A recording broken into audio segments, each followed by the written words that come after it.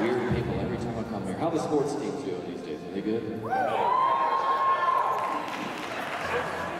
We had a guy quit. We had a guy quit the football team to do the step sing. The first time I ever did stand-up comedy was in Atlanta, Georgia, at a comedy club, and I had signed up for the open mic, and they were like, "You're on in a month." So like, we don't have open availabilities till a month. So I remember not sleeping, not eating, sweating a lot before my performance. I threw up in the bathroom actually before, because it's like it takes every mental capacity. Like, I don't know if I used to do a lot of like risky behavior, daredevil type, like ride motorcycles or bungee jump, and there's no greater adrenaline rush than stand-up comedy. You saw it last night, and they said, "Ladies and gentlemen, John Crist," and you walk out.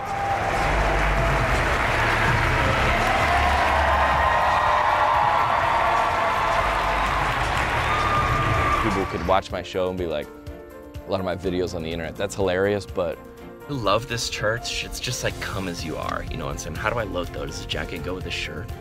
maybe we shouldn't be so seeker sensitive in church, or maybe we shouldn't. And then so it's like like the best comics that your favorites are like, "Dude, that's a joke, but that's so true."